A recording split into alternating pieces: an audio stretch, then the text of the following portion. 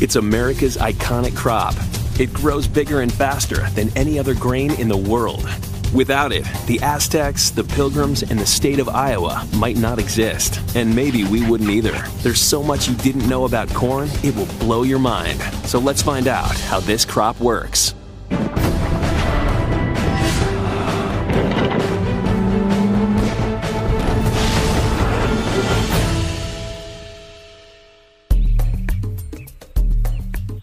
Corn is the single most productive crop on the planet. Nothing grows as well as corn. You can't get the biomass, the yield of any other grain or vegetable product compared with corn. This ordinary-seeming plant can be turned into everything from plastics to gasoline. It's a brilliant plant in its adaptability. It's used so profusely in so many products in so many ways. I'm not sure we could live any longer if we lost corn. And corn is us. Up to 70% of the carbon in our bodies comes from this single incredible plant. But the kind of corn that makes up most of the U.S. harvest has a bizarre secret. One that will shock you.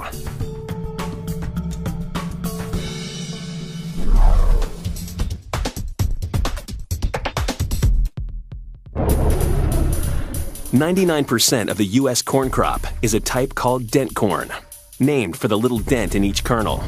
So why is this one type so dominant? Because no other food crop on Earth produces so much so fast. We are now up to close to 200 bushels of corn per acre. It's an amazing amount of food. 5 tons of food from 1 acre of land. It's an incredible achievement. It's true. But even though it's the biggest crop in the country, and maybe the world, raw dent corn is pretty much impossible for humans to eat. They're growing inedible crops in a certain sense. I mean, they've got to be processed first. That's because the outer shell is too hard for our bodies to digest. In fact, to make dent corn edible, it either has to be ground into flour or soaked in a highly corrosive alkaline substance called lye, the same chemical used to tan leather. But corn still makes up a huge percentage of all the calories we consume. Dent corn finds its way into everything from chips to ice cream to toothpaste. We wouldn't be here if it wasn't for corn. Corn is a lifeline. To keep up with the world's demand for corn, American farmers grew a staggering 93.6 million acres last year. That's more than enough cornfields to cover every square inch of Iowa and Illinois combined. And every kernel from every ear of every stalk is loaded with corn's secret ingredient, a complex, energy-packed molecule called starch. Corn is made up of 3 key components: the germ, pericarp, and endosperm. One part contains the living genetic material of the plants, where the DNA is, and that's what allows it to grow. Then around that is really a bunch of energy, which we would call starch.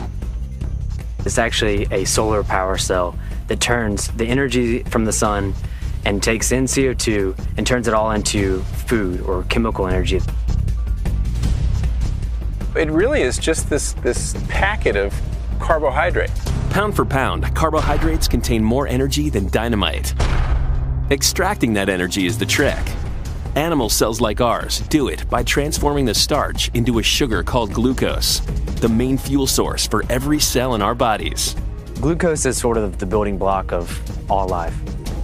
But corn hasn't always provided us such an amazing source of energy. It's had to evolve.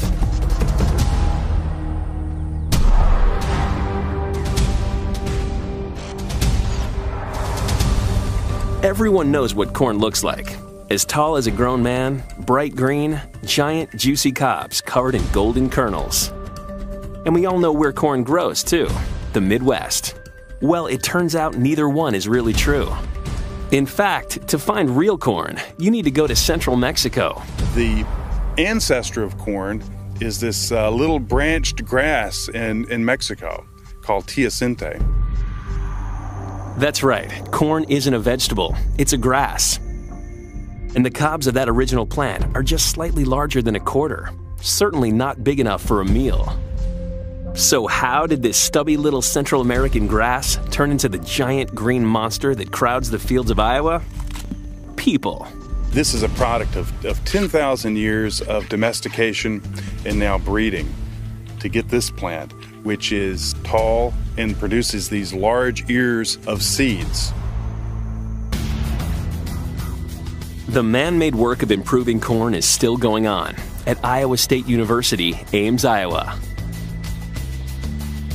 And the pressure is on. Corn producers want to increase yields by 6% every 5 years. Luckily, corn is ready-made for selective breeding. It's a perfect plant. It's got both male and female flowers, and so it's the easiest plant to manipulate. We can take the pollen from another corn plant and mix it with the female parts and essentially take the best traits from two plants. One parent grows well in tight rows. The other produces large ears. Crossbreed them, and you might get a hybrid capable of generating more corn per acre. So right now, yields are going up in Iowa at about the rate of about 2 bushels per acre per year. Getting the corn plants to crossbreed may be easy, but finding a breakthrough hybrid requires a lot of trial and error. Like creating a new drug, breeding new corn varieties can take years of work and cost a fortune. The hybrid seeds that a farmer plants has millions of dollars of research behind it. And our symbiotic relationship with corn doesn't end in the breeding lab. Getting the man-made corn to grow isn't just a matter of scattering some seeds and hoping for the best. You pay for everyone, you won't plant everyone. Just getting the seeds in the ground is a roll of the dice. There's an old saying, you don't have to go to Vegas to gamble. You can do it by becoming a farmer. We have normally a narrow window due to weather concerns to get our crop planted. But it's not just the seeds themselves that are carefully designed by man. It's also how they're planted. In the wild, seeds are dispersed by winds or animals. On a corn farm, they're dispersed by high-tech equipment. Each one of these diesel-powered beasts pull planters some 60 feet wide and capable of spitting out 32,000 seeds per acre. If you calculate that, that comes out to about 1 seed every 6 inches.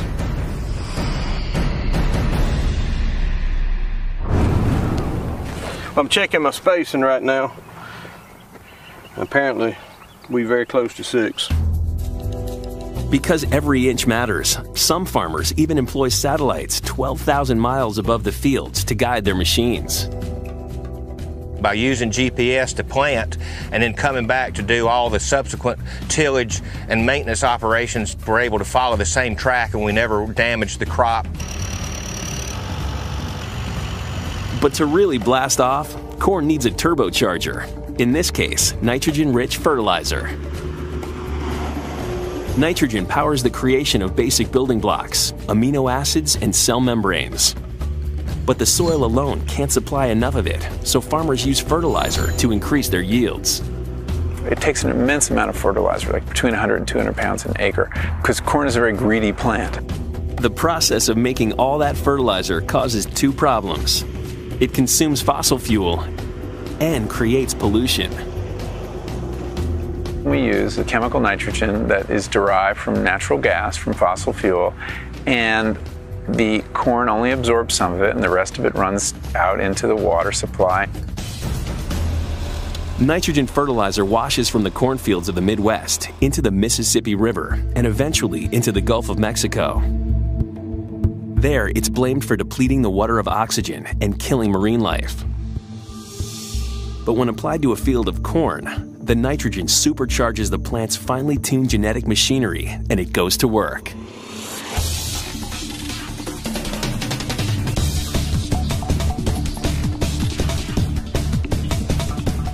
Once the shoot breaks ground, the first thing that it does is starts producing leaves. That plant keeps growing taller and keeps producing more leaves.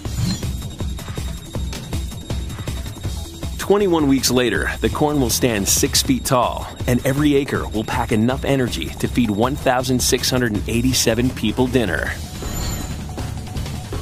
So it seems that the experiment begun more than 10,000 years ago has definitely been a success and given us our most productive man-made crop.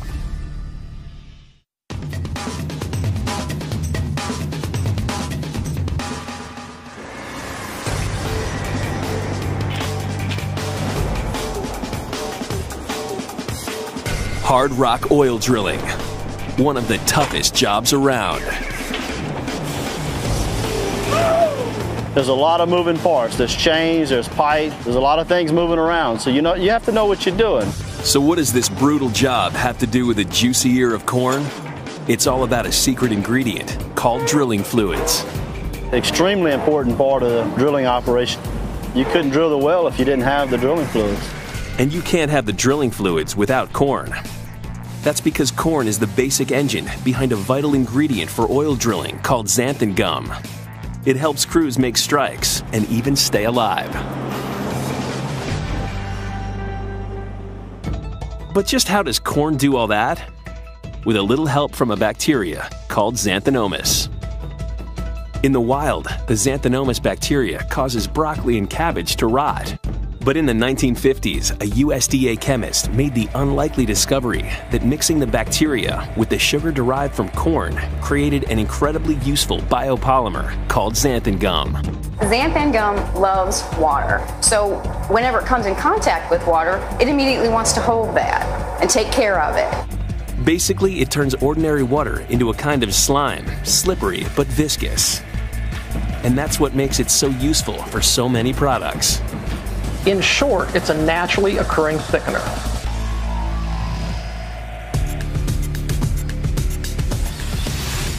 Xanthan gum is born in Okmulgee, Oklahoma. And it all begins with corn, or corn syrup. The syrup is a kind of liquid cornstarch, sweet, viscous, and loaded with energy. It's used in sodas and syrup and sweeteners. And it's the ideal food for xanthanomus. At CP Kelco's 95-acre facility, fully loaded 100-ton rail cars pull into the yard every week. Each sealed car contains 20,000 gallons of corn syrup. It takes about 6 hours from the pumping station to pump it over into a holding tank. From there, chemists inside the plant's lab inoculate the corn syrup with the xanthanomus bacteria and start to mix. The agitator is like a big shaker table.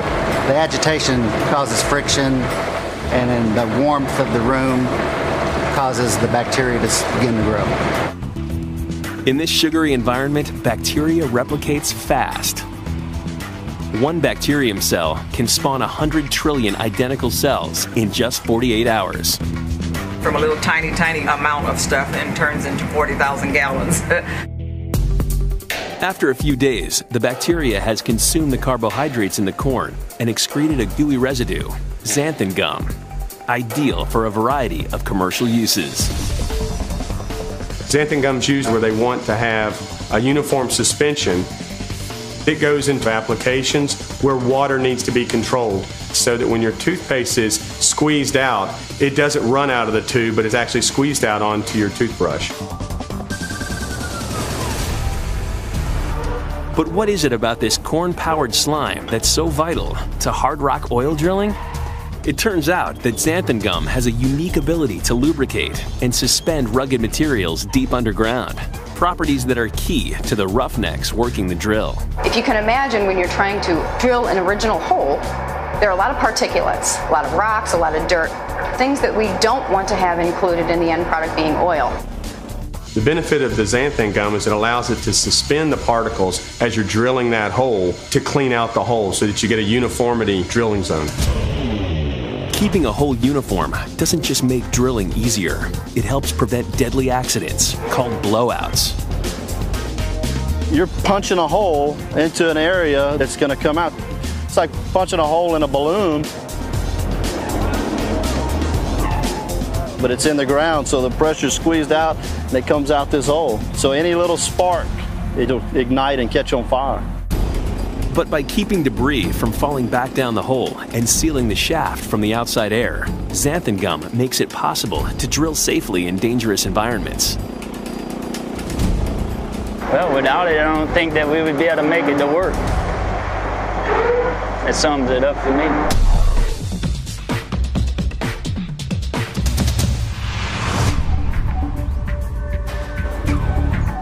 The U.S. corn harvest is the Super Bowl of farming.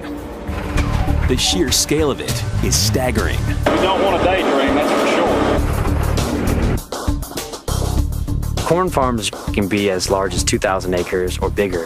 And so that's about the size of 20 Vatican cities. But it's not just the size.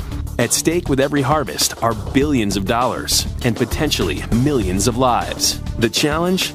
To pick the more than 68 million acres of the U.S. dent corn crop. So how do farmers do it? Not by hand, that's for sure.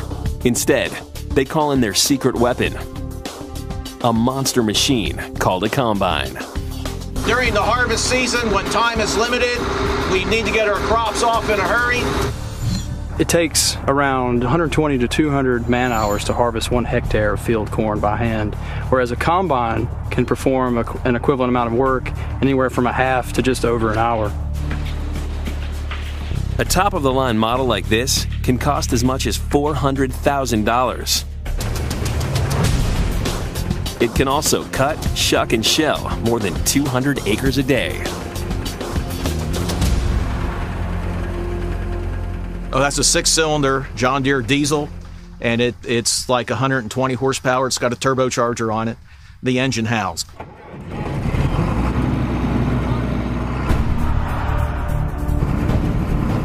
An entire farm's profits rest on the combine's ability to perform. And the tool taking the biggest bite is called the header. The corn comes in 4 rows at a time through the head. It's picked up by the gathering chains, and then the snapping rolls snap the ear of corn off the stalk. But the combine doesn't just cut the ears. Its powerful machinery can turn a stalk of corn into a blast of golden kernels in seconds. The ears slam into a rotating drum that shakes the kernels from the cob. An auger then lifts the loose kernels into a hopper for shipping. Every truckload is gold. With corn prices at record highs, each acre harvested can be worth $1,000.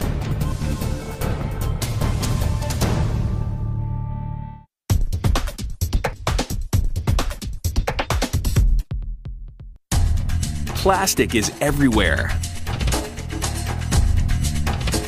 People do not realize that we are living in a plastic society where everything is done from plastic. From the fabrics of our clothing, to our glasses, to our watches, to the cars that we're driving. Most plastic today is oil-based. Not only does it use 10% of our oil supply, it increases global warming and can take more than 1,000 years to degrade. Plastics are everywhere. They're in landfills, they're in the ocean, they're floating around. But corn can change all that. Plastic made from corn is different. It's biodegradable, carbon neutral, renewable, and even edible. You're growing molecules out there, and we can arrange those molecules to be food or the plastic bag that the food comes in. At a time where we're starting to talk about very seriously about global warming, greenhouse gases, I believe that bioplastic are the great answer to the questions that we currently have. But how do you turn a kernel of corn into a clear sheet of plastic wrap? You've got to get down to the starch. What we want to do in wet corn milling is take these kernels apart into their components: starch, protein, fiber. Steeping kernels in sulfur dioxide and water at more than 100 degrees loosens bonds within the kernel. After 2 days, the kernels are ready to be ground. If we do it just right, the germ will pop out and will start to float. And it floats because it has vegetable oil in it. Next, the mixture is centrifuged to pull the corn oil away from the starch. What's left is almost pure starch. The long chains of carbon molecules in the cornstarch are remarkably similar to the chains of carbon in oil-based plastics. Turning them into a plastic just takes a few secret ingredients, some citric acids, and some mixing. And bingo! You've got a long-chain polymer, the building block for plastic. 6 weeks ago, this was corn on a cob. All of a sudden, it's a plastic. Now these pellets of corn polymer can be melted and formed into all kinds of biodegradable plastic products. What used to be a corn grain is now a fork. And that's pretty incredible.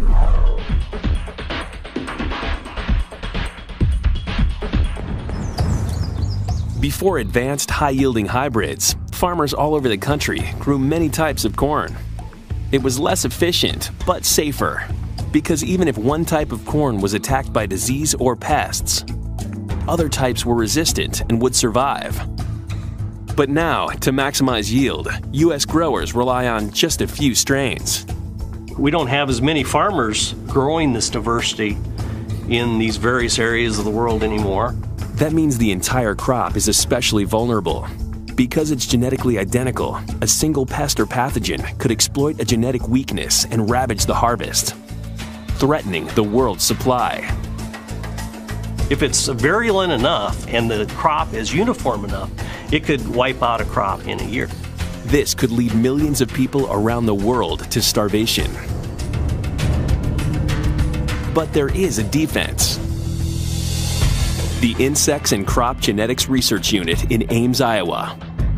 This federal facility stores more than 20,000 different varieties of corn seed. Each kernel offers a reservoir of genetic diversity designed to help scientists and breeders save crops from biological disaster. We're trying to make sure that genes that evolved over the course of the evolution of that material aren't lost. They might be useful in the future to fight some disease that might come on, some insect. When a pest or disease attacks, researchers go to the vault. They look for a variety that long ago evolved a resistance to a specific pathogen, and then breed that resistance into a current crop. We can actually go back to the seed banks, pull out the old varieties, look for ones that are resistant to whatever problems that we're having at the time, and so it basically saves our food stuff. As corn's enemies mutate and advance, the role played by these seed banks becomes increasingly critical. They aren't just preserving corn's past, they're also protecting its future, and ours.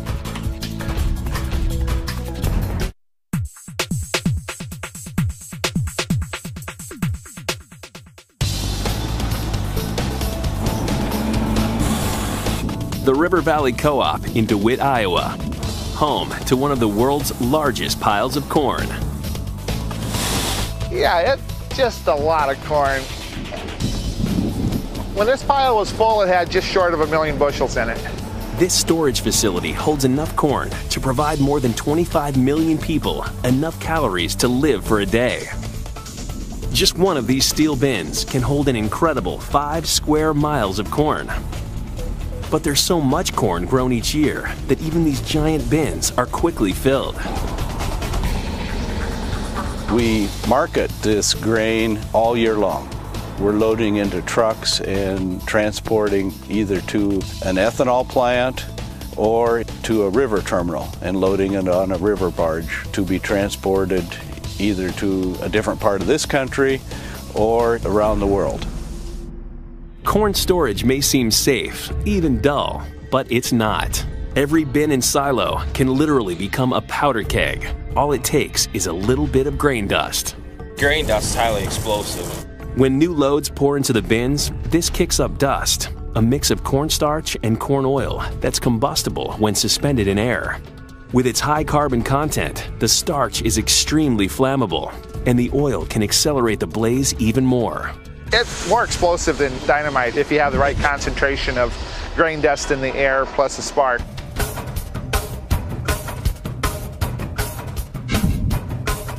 We have video just into our newsroom. Firefighters from at least 5 area departments were on the scene trying to douse the flames.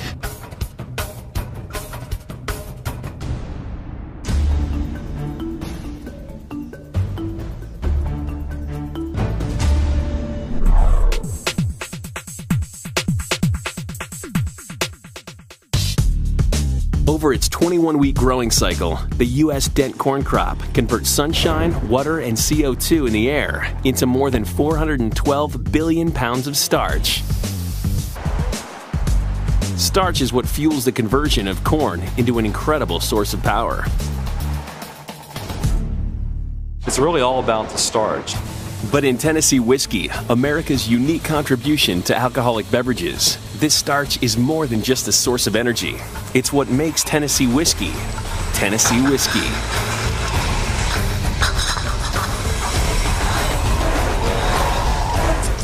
Corn is very important. We buy roughly about 6 million bushels of grain, 5 of it's going to be corn. So it's key.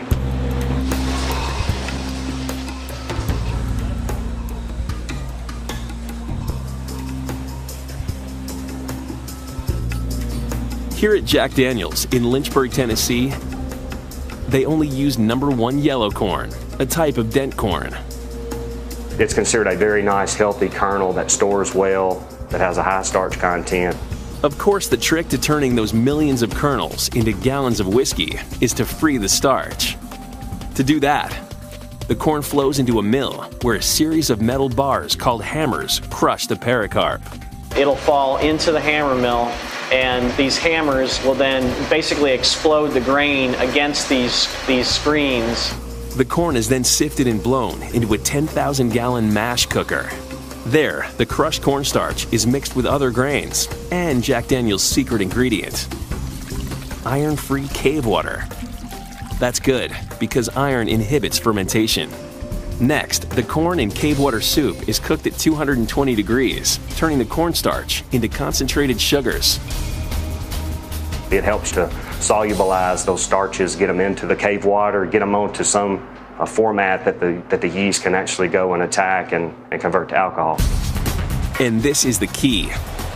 Sugars in corn are the perfect food, not just for people, but for a very specialized creature, yeast. Yeast is a single-celled fungus, and yeast is able to, in the absence of oxygen, break sugar down into ethanol and carbon dioxide. Inside these 40,000-gallon fermentation tanks, the corn undergoes a complete transformation. Billions of tiny yeast cells devour the solar energy stored in the kernel as starch. This mixture is slowly boiled or distilled to remove the water and create 140 proof, or 70% corn alcohol. Alcohol boils off at a lower temperature than the water, so it turns into a gas, and then you can later collect it through a condensing column with water running through it, and it drips down and becomes alcohol. This clear, flammable liquid is then filtered to remove impurities. Next, it gains its color by aging in an oak barrel, where corn alcohol finally becomes genuine Tennessee whiskey.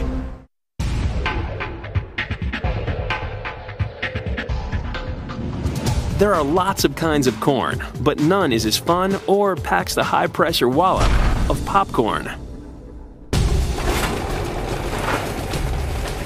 How does it do it? It's all about the shell. What makes popcorn unique from the other types of corn is the hard outer shell. It has to be strong and it has to be airtight. This sealed shell is the key to popcorn's amazing power. It has to be able to hold back the pressure inside the kernel until the temperature reaches at least 450 degrees Fahrenheit. That's when steam in the endosperm gelatinizes the starch and presses out against the pericarp. Once the kernel starts to go past 450 degrees, it redlines. The pressure within each kernel can be as much as 135 pounds per square inch. To put that in perspective, most car tires can hold about 90 pounds of pressure before exploding.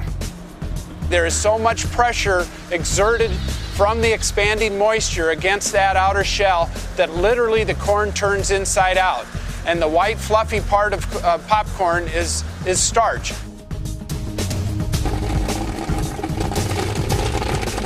But tapping that power means getting just the right kernels and avoiding the duds, which is what they do at Jolly Time Popcorn in Sioux City, Iowa. Every day, the company trucks in 160 million kernels per load. There's a lot of corn that goes through here every day. So, what does it take to make the perfect kernel for popping? The answer is a thick, rounded shell with the right amount of moisture inside. It pops best at 13.5% moisture, so our first job as a processor is to dry that corn to the proper moisture content. Getting the moisture level right is the easy part. Moisture determines the kernel's weight. The kernels too dry to pop are shaken out by a specialized device. We call the gravity machine, and a lighter kernel is probably light because it's lost its moisture and therefore won't pop well, so we eliminate that as well. The hard part is making sure the kernel itself isn't damaged. But how do you do that on a line where more than 750,000 of the tiny kernels race by every minute? That's too fast for the human eye to catch defects. So the popcorn is zapped with all-seeing ultraviolet light. If the light sees a discolored kernel, then a shot of air will blow it off the line and eliminate it. Those that pass inspection fire into bags at a rate of 950 kernels every second. It's very confusing at times, but it's a lot of fun. It's chaotic. 200,000 pounds a day and nearly 1 million pounds a week travel from Jolly Time's corn crib to popcorn bowls around the world. And each of them is a tiny steam-powered bomb, just perfect for munching.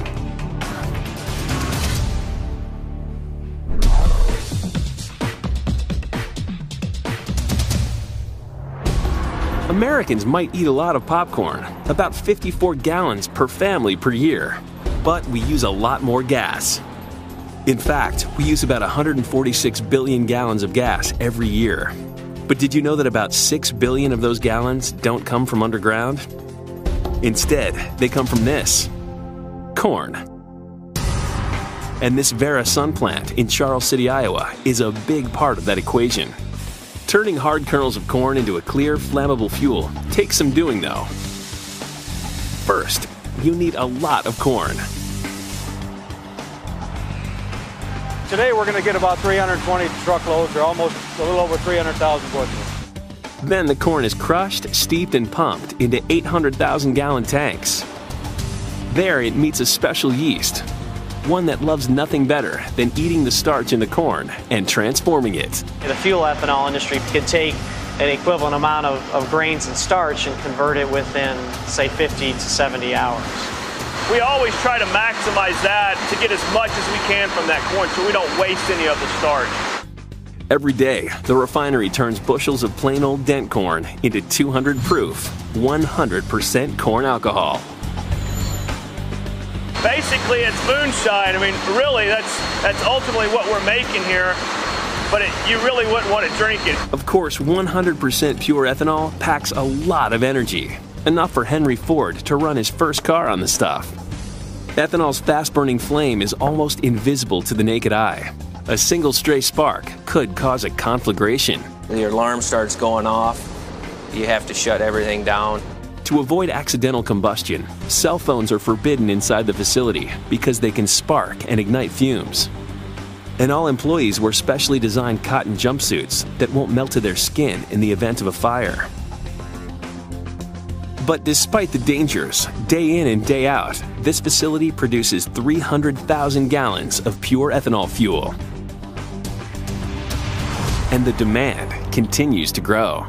It's growing and new, and there's always new technologies just on the horizon, and we're going to continue to capitalize on those new opportunities. Even as ethanol plants spring up across the Midwest, questions still remain. Is it efficient to make fuel from corn? Is it really a way to energy independence? And at what cost? Corn has these incredible uncounted prices. The fertilizer being, probably the most important. All that, it takes an immense amount of fertilizer that is derived from natural gas, from fossil fuel. And that's not counting the gas to harvest and transport the corn, or manufacture the ethanol. So what it means is that it takes a lot of gas to turn corn into gas. But one amazing difference between ethanol and gasoline is that when you burn ethanol, you get water. That's right, when ethanol combines with oxygen in your engine, it makes water.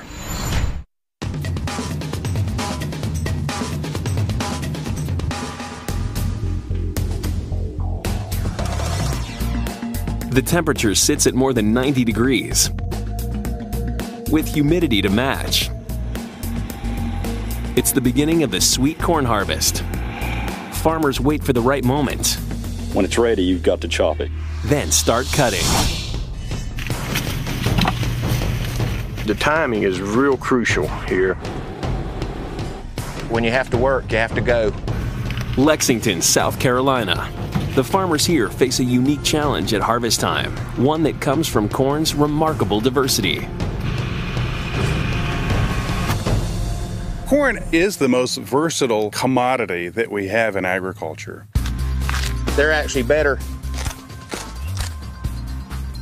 raw than they are cooked. Sweet corn is a mutant that occurred thousands of years ago in the evolution of corn when it was being domesticated, and it retains a juicy, sweet nature. But this unique trait makes harvesting sweet corn a perilous task. Timing is everything. One day too long on the stalk, and the sugar decays, losing its sweetness. If you leave them on there too long, they actually turn to starch. To stop the clock, workers must harvest the crop in just hours.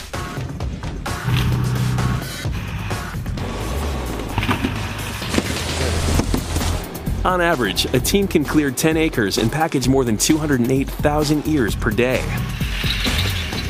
But it's not just about harvesting quickly. To keep that corn sweet and tasty, you need some emergency measures. Ice. Which is why every 30 minutes, the truck returns with loads of corn bound for the ultimate in cooldowns, the hydro cooler. Once you cut it, you have to take the field temperature out of it. If you don't cool it down, it'll just continue to heat up. The summer sun that helped the corn grow is now its enemy. Heat speeds up the breakdown of the sugar, so chilling sweet corn from 50 degrees to just above 32 degrees Fahrenheit reduces sugar loss by 400%. Within just 2 days of picking, an annual 2.5 billion pounds of this sweet, delicious corn hits backyard cookouts around the country.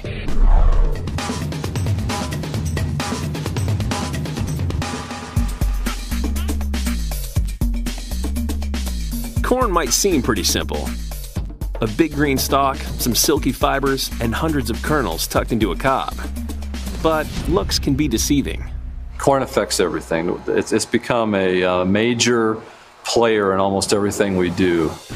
The complexities of corn are being plumbed in a high-security lab buried more than 160 feet below the surface of the Earth. The reason for the security? Try to imagine a world without corn. If we had zero corn, we wouldn't have the livestock. We wouldn't have a basic staple in our diet.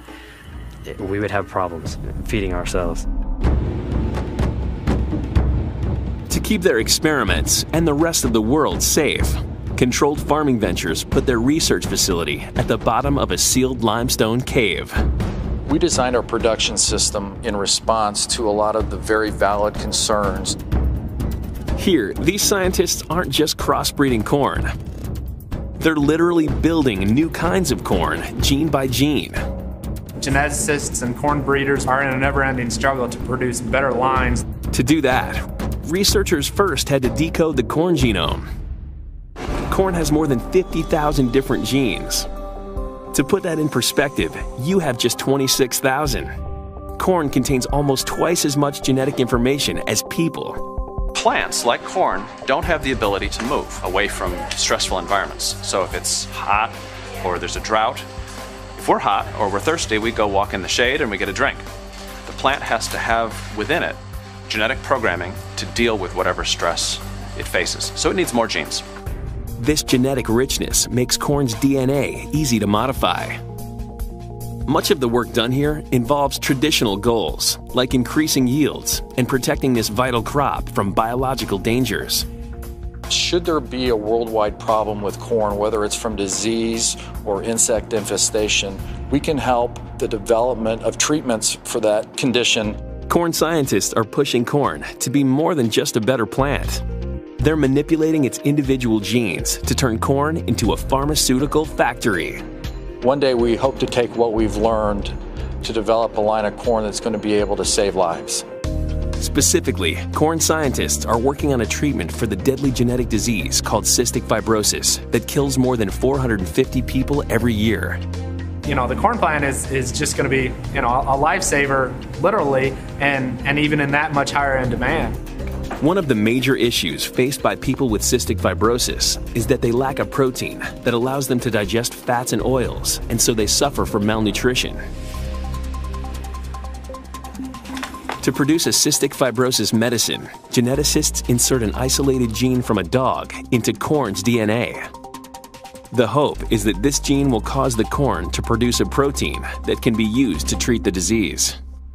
Really, it can be anything. Any gene that you can splice into the corn plant and allow it to replicate itself and still harvest that product out at the end. Corn bred to fight cystic fibrosis isn't grown here yet. But this cave is the perfect place to mass produce genetically altered corn. This kind of genetic engineering offers astounding advantages, but also serious risks. What if a genetically modified future corn plant spread its pollen to other plants? Could it trigger a catastrophic chain of events? When you're messing around with experimental plants and you don't know how they're going to affect any other organisms, then that's when the precautions really need to be taken to try to keep this stuff isolated and prevent it from getting out. Concerns are not entirely far-fetched.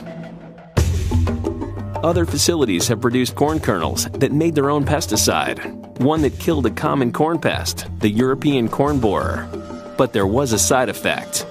The toxin made its way into corn's pollen and killed other organisms unlucky enough to take a bite. The monarch butterfly. When the butterfly feeds on this genetically modified corn, it dies. So that is one big concern that people see, and they say, well, if it's affecting the butterflies in this way, how is it going to affect me? There are also fears that the pollen of genetically modified corn could escape into the wild and combine with the existing crop, causing widespread destruction. Which is another reason that the research here takes place deep within this twisting labyrinth of limestone caverns. We are underground. The pollen would have to follow a path that's more mysterious than the Kennedy assassination bullet to get outside. Most consider the risks well worth taking. As we understand those processes, we will be able to re-engineer the corn plant to do whatever we want. It's incredible to think that it all revolves around the humble kernel of corn, that each seed of this grass is basically a way of storing energy from the sun in the form of starch, that every kernel is a tiny solar battery developed over 10,000 years of research and development, one that can be transformed into so much more. More food, more fuel, more possibilities.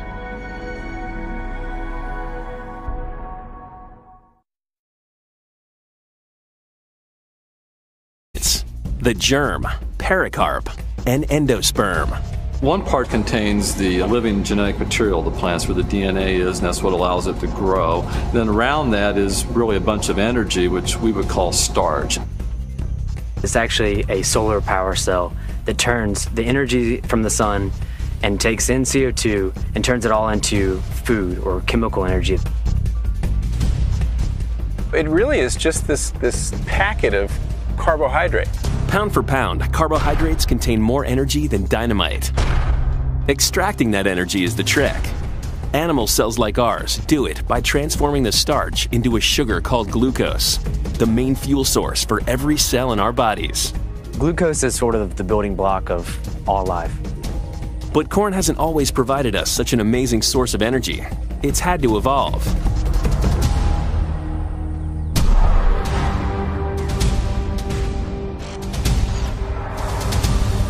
Everyone knows what corn looks like.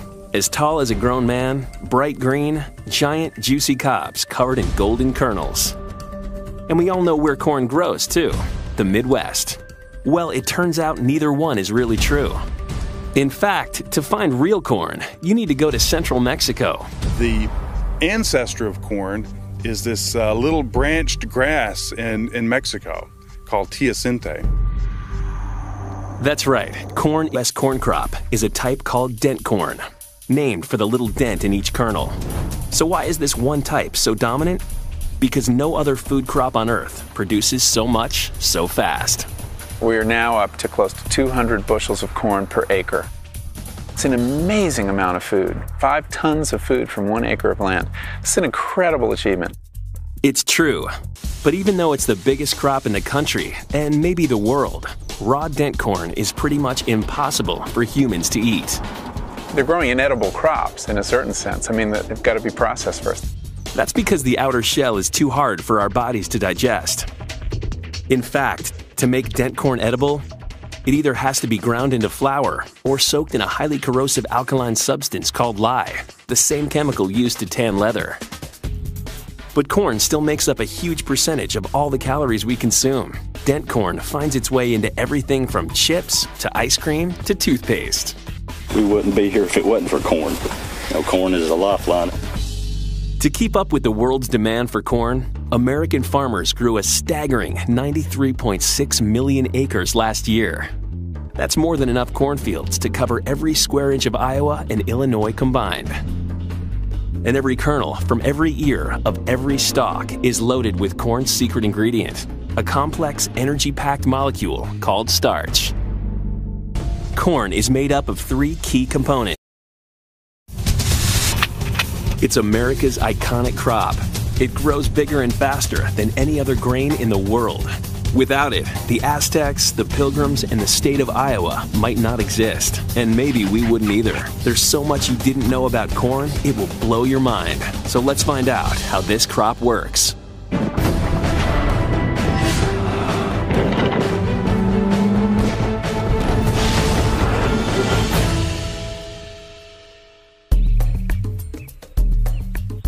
Corn is the single most productive crop on the planet. Nothing grows as well as corn. You can't get the biomass, the yield of any other grain or vegetable product compared with corn. This ordinary seeming plant can be turned into everything from plastics to gasoline. It's a brilliant plant in its adaptability. It's used so profusely in so many products in so many ways. I'm not sure we could live any longer if we lost corn. And corn is us. Up to 70% of the carbon in our bodies comes from this single incredible plant. But the kind of corn that makes up most of the U.S. harvest has a bizarre secret. One that will shock you.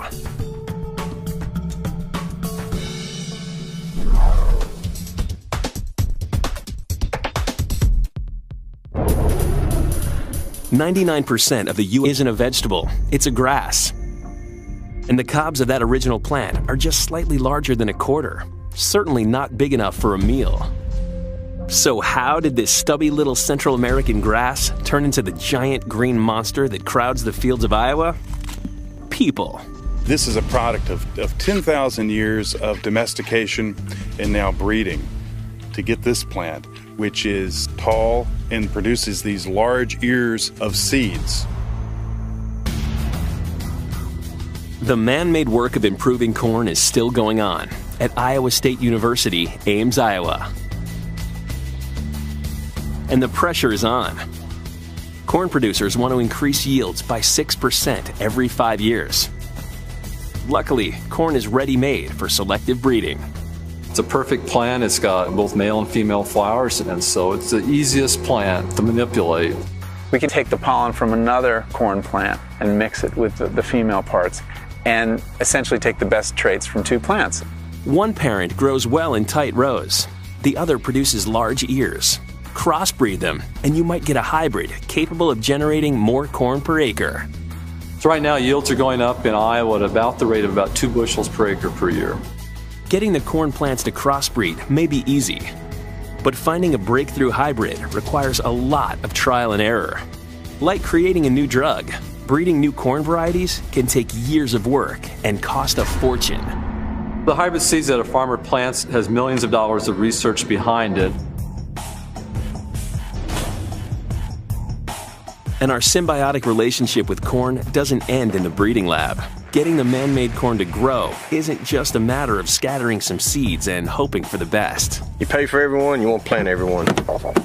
Just getting the seeds in the ground is a roll of the dice. There's an old saying, you don't have to go to Vegas to gamble. You can do it by becoming a farmer.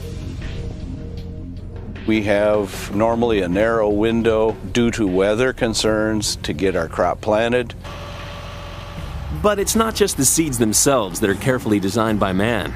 It's also how they're planted. In the wild, seeds are dispersed by winds or animals. On a corn farm, they're dispersed by high-tech equipment. Each one of these diesel-powered beasts pull planters some 60 feet wide and capable of spitting out 32,000 seeds per acre. If you calculate that, that comes out to about 1 seed every 6 inches.